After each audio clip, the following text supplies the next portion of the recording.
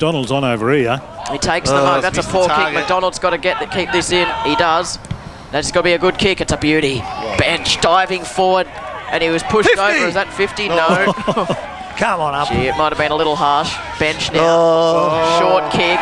There it is. The siren's gone. And for the first time, we go a sub 30-minute quarter. We weren't expecting it, but the Western Region Football League have hung on and won by 3 points in a thrilling encounter as the light fades at Whitten Oval.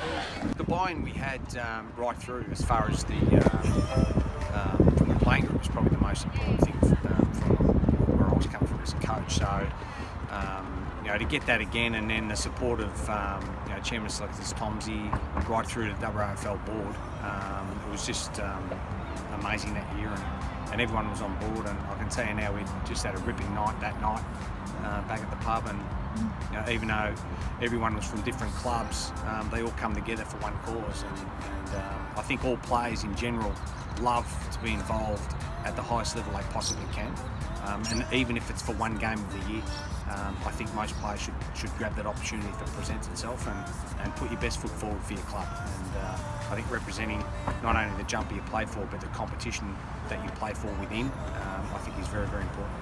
Look, for me, it was just great to get the buy-in of all the playing group at that particular stage. So, you know, it was really put together through West versus everyone else, and that's the way we approached it.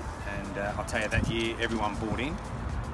We had some terrific senior experienced players within the competition that committed to it, like Tim Jenkins from St Albans, and Murray Boyd from Spotswood, Tommy Langlands from Spotswood, Andrew Panay from Werribee.